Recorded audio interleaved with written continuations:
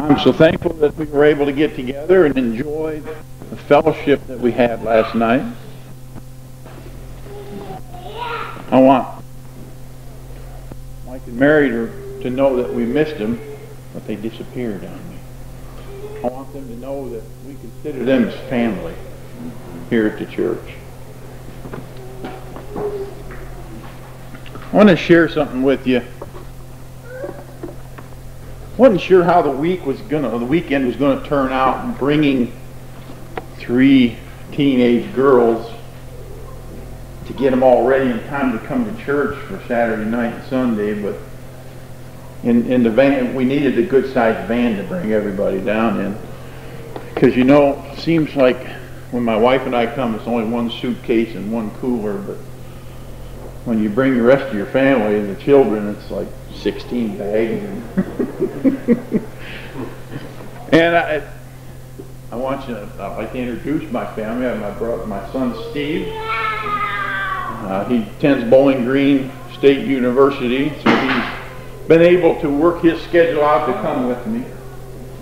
And my oldest daughter Renee, who we just got to move back home so that she can attempt to go to college and get a better job, try and get somewhere a little bit better in life. My youngest one that I asked prayers for, remember I told you she was 16 and the driving license and everything. And evidently our prayers worked, because for a month now she's been safe. And I want to thank you for that, but don't quit praying for her. What's her name? Melissa, that's right. 16-year-old Melissa. And very good prayer pal of mine, Sister Erica Whiteside, who came down with us. And I'm so happy to be able to have everybody come with us. I'm just glad. I want to thank my children and my prayer pal for coming down and spending some time cooped up in the van with us, with Mom and Dad and Aunt and Uncle. I wrote a sermon a few weeks ago.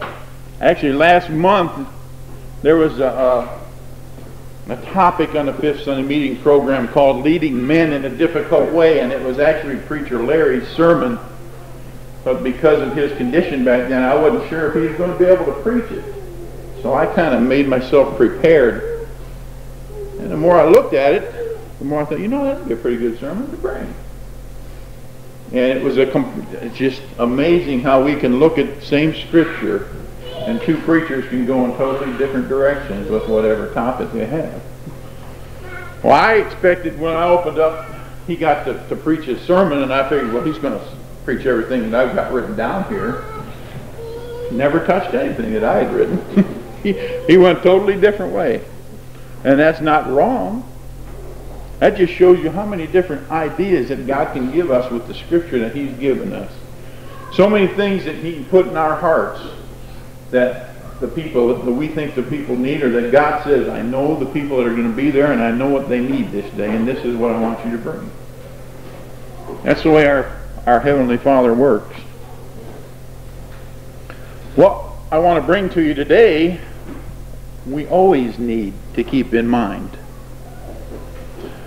We always need to keep in mind, we are not easy people to lead. Amen. We are not easy people. We do not want to listen to what God's Word says. That's quite obvious. It's been evident for years, and it's still true today for us. We know what it says, we know what we've been told, but we just don't like to do that.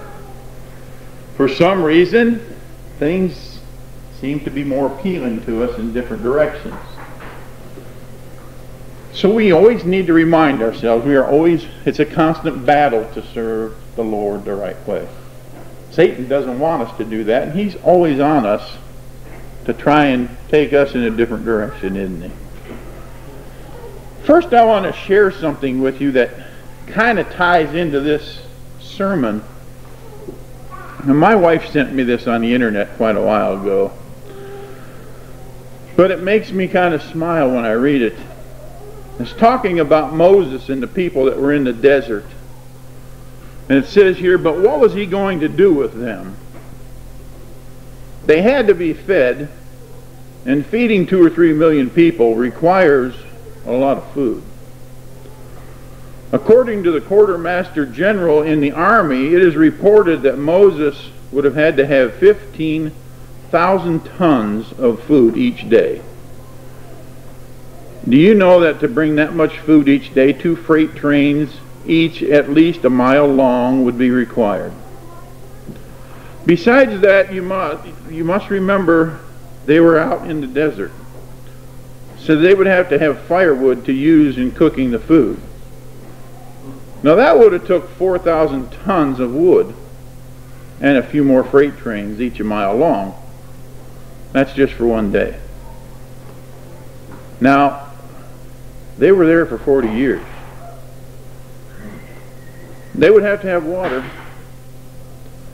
And if they only had enough water to drink and wash a few dishes, it would take 11 million gallons each day.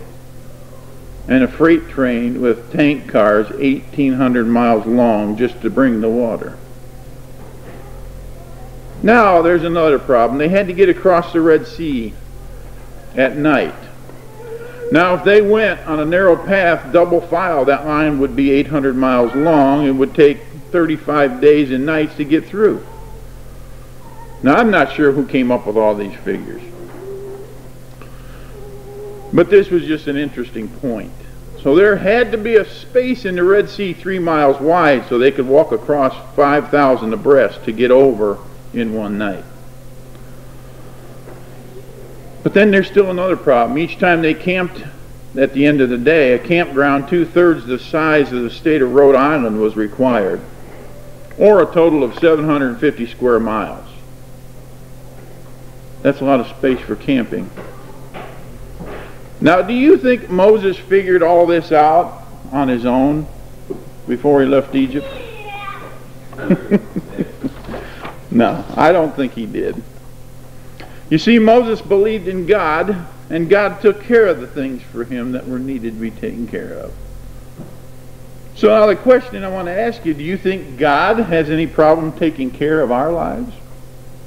If he took care of that many people's lives for 40 years and fed them and clothed them and took care of all their needs, why are you so worried about your life and God taking care of you? Amen. Should have no trouble putting our trust in God, should we? Yet I want to talk to you a little bit. It's found in the book of Deuteronomy, chapter 8, this morning. We're talking about the second generation here. We remember the first generation, don't we?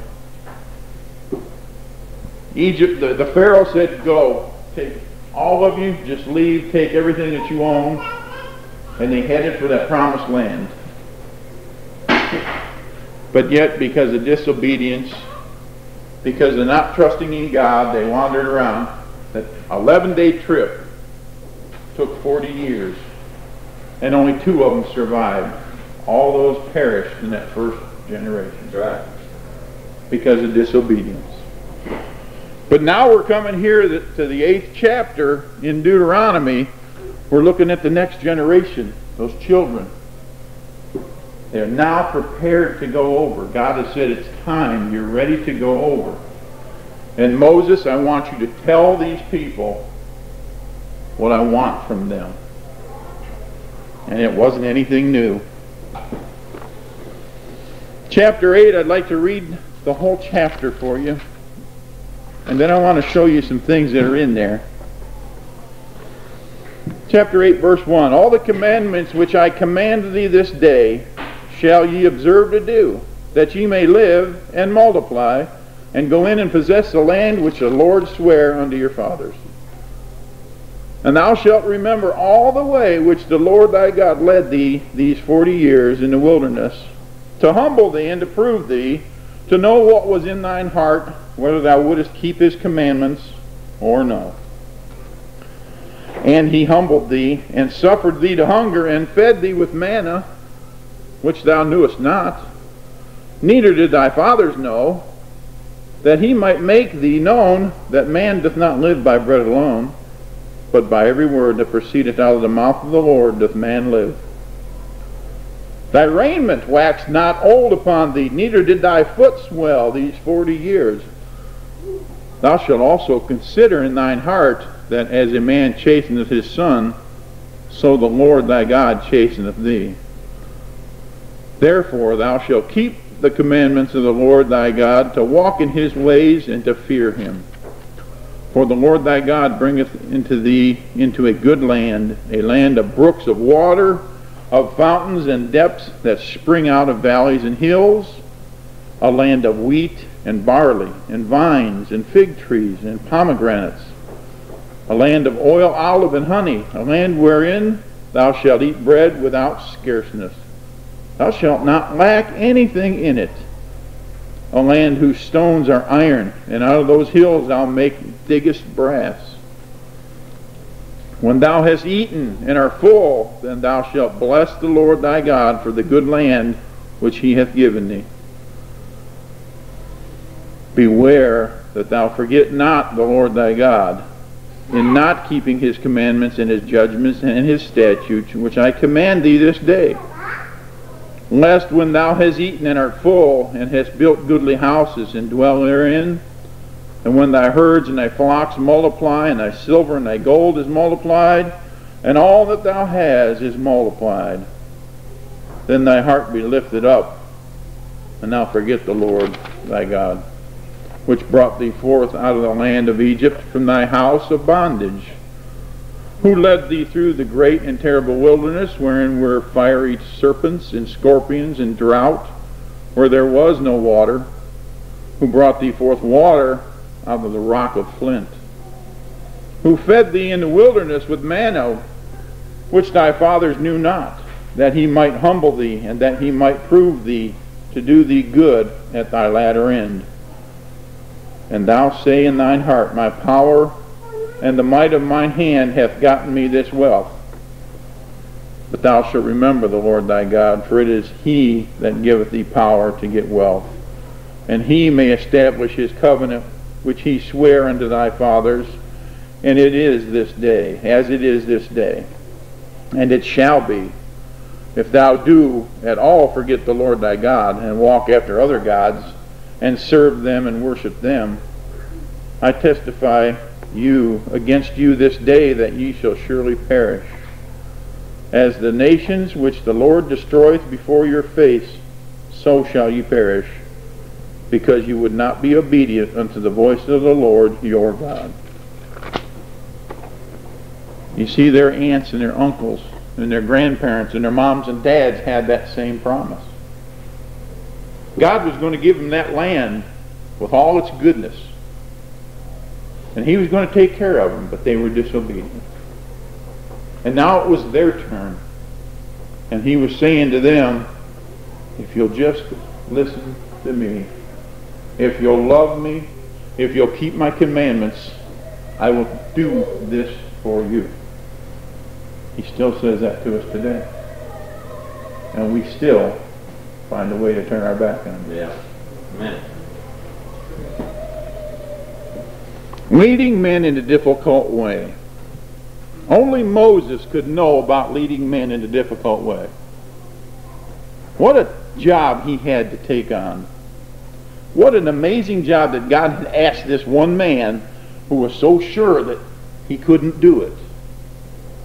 Yet after God proved to him many times that he was with him, and Moses took on that task, I wonder how many times he shook his head because of the people that gave him trouble. How many times did he go to sleep at night thinking, why don't they listen? What is wrong with these people? He had a job, he had a task that was very difficult, to lead these people that just didn't want to listen. And God knew how much trouble they were going to be, but God prepared him for the task. And now, since the old generation was gone, Moses is coming to this new generation, and he's telling them, we're ready to go into Canaan now. God's given us permission. That 11-day journey that took 40 years, don't ever forget it. Learn from it. Moses is instructing them right here. God's given you commandments. Just obey them and you'll earn this promised land. Now let's see. I want to read probably 7 things out of these first 2 verses that God had given Moses to tell the people.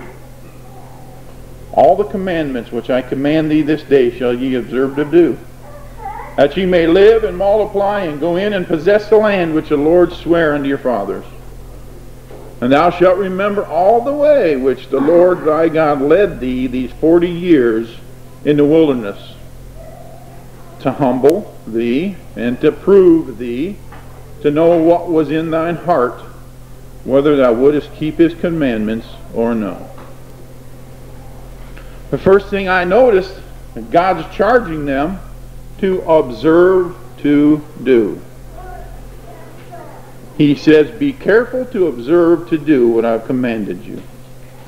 That means they had to have a head knowledge of God and a heart knowledge of God, didn't they? Amen. So that they could observe to do what he had told them to do. And he says to live daily by the commandments that I've given you here. Observe these things, and I'll bless you. He's given them a universal call here, number 2, to do all the commandments. To do all the commandments that I have commanded thee. In other words, he didn't say, here's the list of commandments. The ones that you want to live by, you pick out.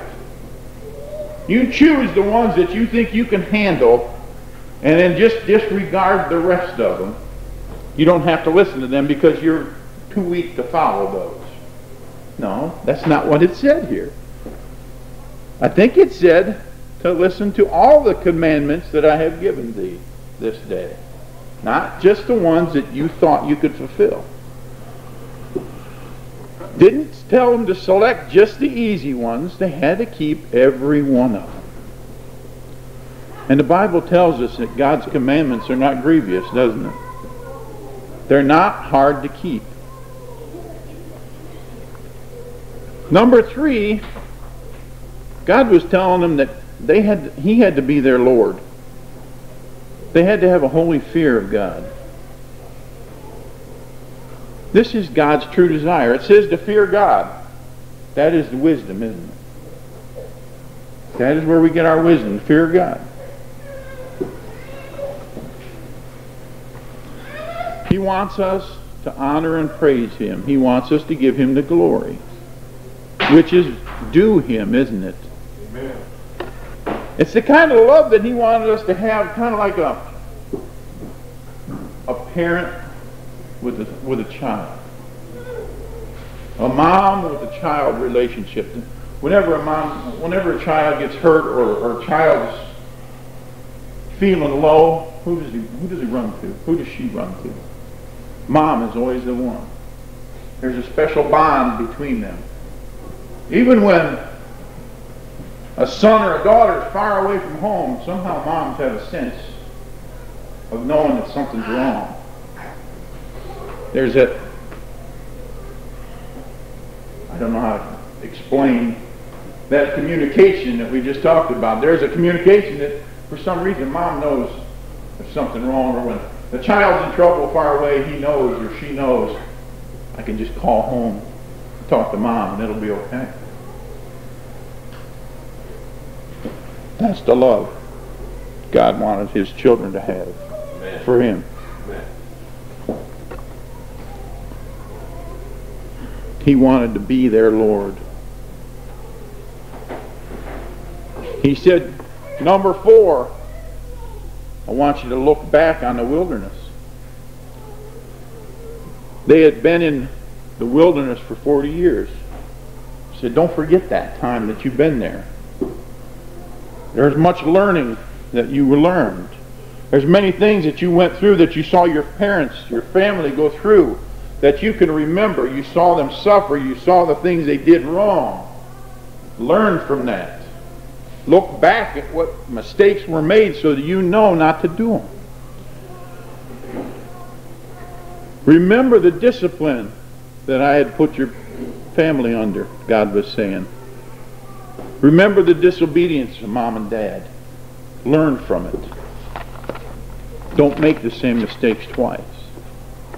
You see, the wilderness was a school, wasn't it? It was a learning time for those people. They needed to, you know what?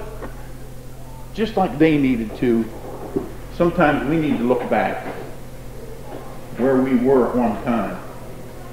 Sometimes we need to turn around and say, can I see where God has brought me today? Can I see the goodness that He's done in my life? Can I remember what I used to be and what I am today because of God? That's what I want you as children to turn around and look. Remember the wilderness. Remember the old place that I brought you out of, so you don't want to go back there again. Amen.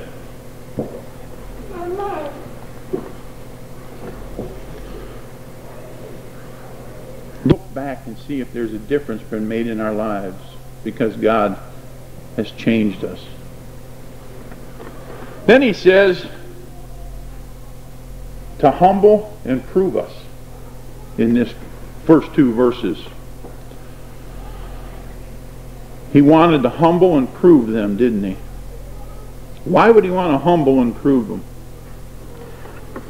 First of all, God did not want his children to be exalted above measure because of the miracles that were done for them. They could have got an awful big head on that. God's taking care of us. Whenever we're hungry, we just ask for manna and it comes out of the earth. It just comes right out of the sky and falls down. We just go out and pick it up. We want water. Just smoke the rock, the water comes out. Seems to me I've been walking for 40 years in the same shoes and they're still good. I don't have to work to make shoes. I don't have to worry about being fed. I don't have to worry about the water. We've got a place to live. We'll just take it easy. No, that's not what he was saying. He wanted to humble and prove them. He didn't want them to be exalted above measure and say, look what God's doing for us. We can just sit back and take it easy. Live like a king. Sometimes we get that way in life, don't we? When everything's going real good for us. Amen. Nothing's going wrong in our lives and we don't remember God as much. We seem to not. Sometimes we'll slip up and say, you know, I forgot to pray this morning. No, that's okay. Everything's going good. Go to bed at night. Forgot to pray last night. That's all right. Everything's still going good in our lives. Nothing's going wrong.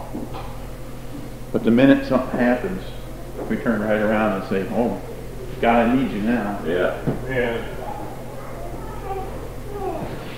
He didn't want him to get a big head. He was proving them to test their trust, to see if they would obey him or not.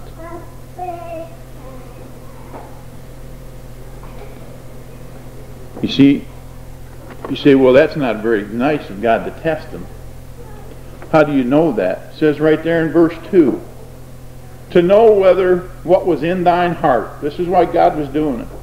To humble thee and to prove thee, to know what was in thine heart, whether thou wouldest keep his commandments or no. He wanted to find out if these people would be loyal.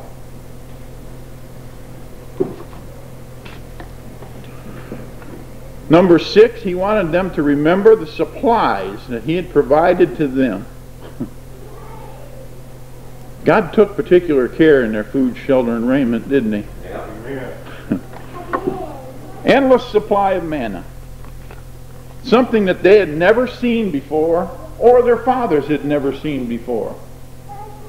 This was something totally new that God had made for these people. Now, if you go today to one of those dietitians and he'll tell you, well, you've got to have so much meat, and you've got to have so much fish, and you've got to have this much milk, and you've got to have this much vegetable to get a perfectly balanced diet so your body is fit. God sent one thing, manna. Took care of every single thing they needed for their health. Amen. Everything. There was something. This wasn't just plain ordinary bread, was it? This was bread from God, made special to take care of their every need for food.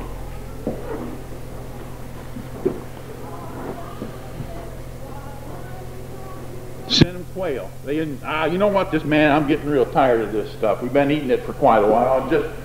We need a variety, God. We're getting real tired of this. Okay, I'll send you quail. Getting tired of the manna? I'll send you quail. Endless supply of quail whenever they needed it. God was being so good to them. Amen. Whatever they were asking for, He was giving. They'd whine, He'd give it to them. They'd whine some more. They had no reason to whine, did they? Everything was being taken care of. Why would they whine? Their clothes never wore out. They walked around for 40 years with the same clothes, the same shoes. Ladies, I know that probably hurts you a lot because that means you didn't have to go to Walmart to go buy something. Honey, I can't go shopping because you don't need any clothes. There would have been no need for stores. Dress barn would have been out of the question. We wouldn't need that, would we? Their clothes never wore out. Their shoes never wore out.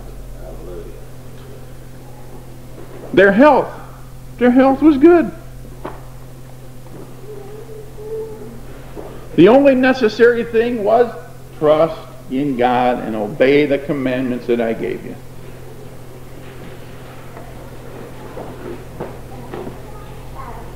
You know that manna meant something a little bit more than just food to him. It's God's way of saying that man does not live by bread alone, but by every word that proceedeth out of the mouth.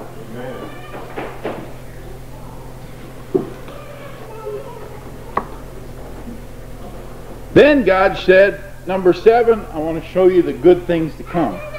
I'm going to show you the good promises that are waiting for you.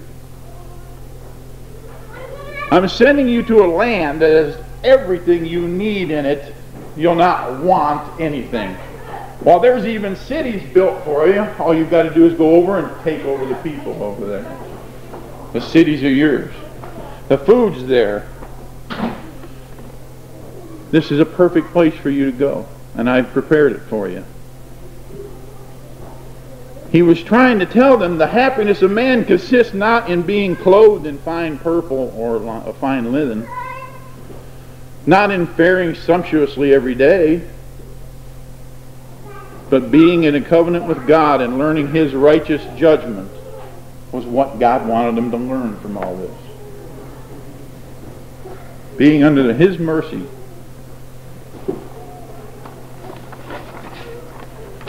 And then He tells them in step number 8, look forward to Canaan. Look what I've provided for you. A land that lacked nothing. Plenty of water. Fountains overflowing. Wheat, barley, vines, fig trees. Olive oil, honey. Sounded like heaven compared to where they'd been for 40 years, didn't it? It's exactly what it was.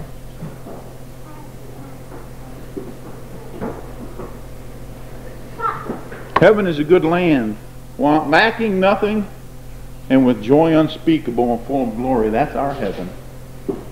We have the same place waiting for us if we trust in Jesus Christ. We have a land of Canaan already prepared for us. God is still being good to us today, even though we're disobeying Him every time we turn around. Trust in me, I'll give you eternal life. Accept Jesus Christ. Salvation forever. A mansion built in glory. Prepared for you when you go there. Won't need clothes. You won't need food. You won't need anything. All you have to do is come up and worship me every day. And it's there for you. But all you have to do is obey my commandments. All you have to do is believe in Jesus Christ, the one I sent down. Live the life I tell you to live, and it's all yours. Problem is, we still have that guarantee of eternal life and a home in glory, don't we? We have that. It's guaranteed to us, and we know it. So we can swell. If we just sway a little bit away from God, we'll still have that up there. I guarantee you what, you can go as far as you want to away from God right now if you're a saved believer. He's going to punish you. You will suffer something. He will chastise you before you go. The best thing for us to do is quit living like that and get back in the right way. Yeah. Amen. It seems to me that today is no different than back those days when God gives us the commandments today. And we have the history books, and we can say one thing about history, that from history we have learned absolutely nothing. We still do the same things that they did thousands of years ago. We're still just as disobedient as they were. We turn back in the Old Testament, and time again we say, I just can't understand why them people did that. I mean, it's plain and simple as the nose on your face that God said all you had to do is live right, and He'd take care of you. How could they be so disobedient? They were the ones making the history. We're the ones supposed to learn from history. We need to study to show ourselves approved unto God. We need to understand what God is telling us from the past people, the ones that have conquered that, the ones that are there to say, don't go my way. Go the way of the Lord. Don't follow me. Don't do the things I did.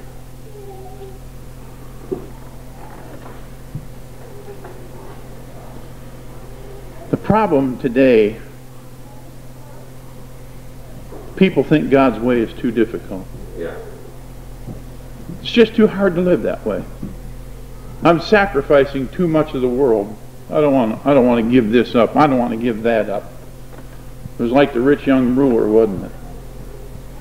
Go sell all that you have and give it to the